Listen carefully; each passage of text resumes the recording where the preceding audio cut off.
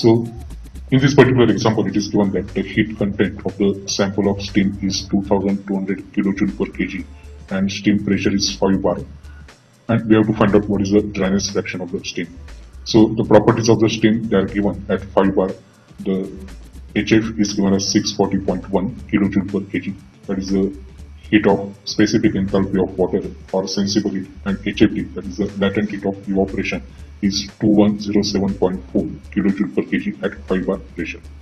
Now, as we have to find out the dryness fraction of the steam, naturally it is a wet steam, and for wet steam, the formula for specific enthalpy is given as H wet is equal to HF plus X HFT.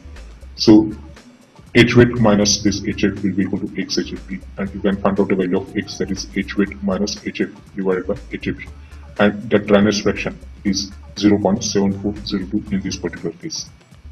So this is a simple example. Now we'll see the typical example. Now in this particular case, we have to find out what will be the heat required in kilojoule per kg to generate 1 kg of steam at a pressure of 8 bar from water at 30 degrees centigrade. So this is the important point.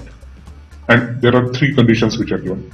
When the steam is wet, having dryness fraction of 0.9, when the steam is dry saturated, and when the steam is superheated at constant pressure to 300 degrees centigrade. And we have to assume that the value of specific heat of superheated steam as 2 kilojoule per kg Kelvin.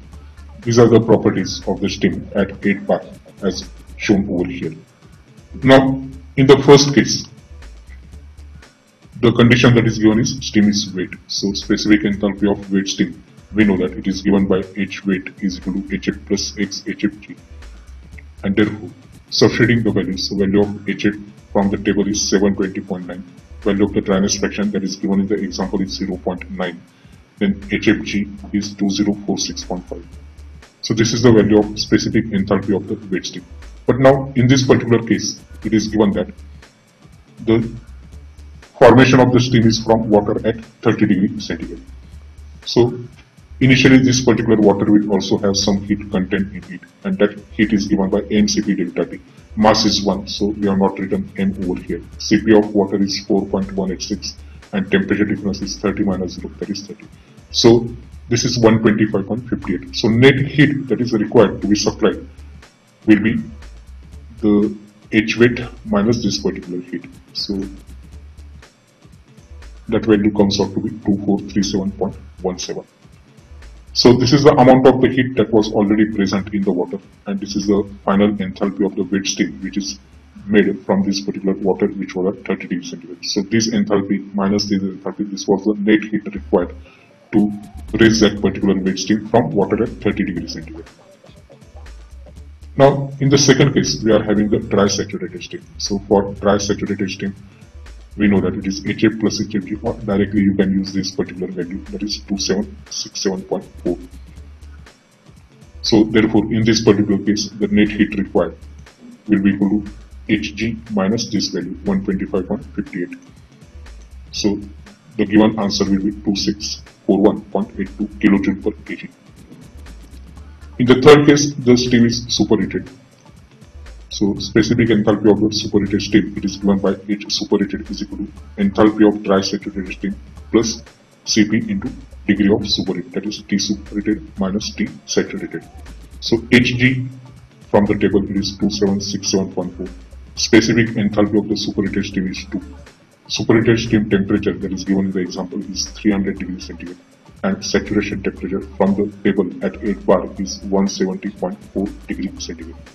So calculate this value, so we'll get 3026.6 kilojoule per kg, and therefore the net heat required will be H sup minus this particular value, and that is 2901.02 kilojoule per kg. Now in this particular example, steam at 20 bar pressure and 300 degrees centigrade passes through a pipe with a velocity of 100 meter per second. The steam flow rate is 400 kg per hour, and we have to find out what will be the pipe diameter. Now the properties of the steam which are given are at 20 bar pressure, the saturation temperature is 212.4. But here in the example it is given that at that particular pressure, that is 20 bar pressure, the temperature is 300 degrees centigrade. So naturally this 300 degrees centigrade is greater than this saturation temperature, we can say that the condition of the steam is superheated while it is flowing through this pipe. The specific volume of the dry saturated steam from the table is 0.09955.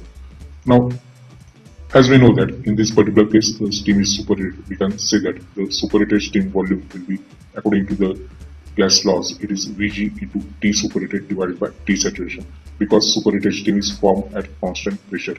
So specific volume of dry saturated steam is this value. T superheated temperature is 300 converted into absolute temperature, that is Kelvin, so 300 plus 273. Saturation temperature is this one, that is 212.4 converted into Kelvin, so it is 212.4 plus 273. So that will give the value of specific volume of the superheated steam, that is 0.1175 meter cube per kg. Now if we multiply that particular by mass flow rate, that is 400 kg per hour, then this value is in kg per hour and this value is in meter cube per kg. So we get the final answer in terms of meter cube per hour. Divide it by 3600 so that it will get converted to meter cube per second. So this is the discharge or volumetric flow rate of the steam in meter cube per second, that is 0.01305. Now we know that according to the equation of continuity, Q is equal to area of the pipe into velocity of flow through the pipe. Now area of the pipe is pi by 4 d square. Q just now we have calculated as 0.01305.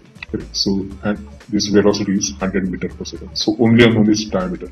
So if you solve, you will get the value of diameter as 0.01289 meter. So in this way we can find out the diameter of the pipe in which the superheated steam is flowing.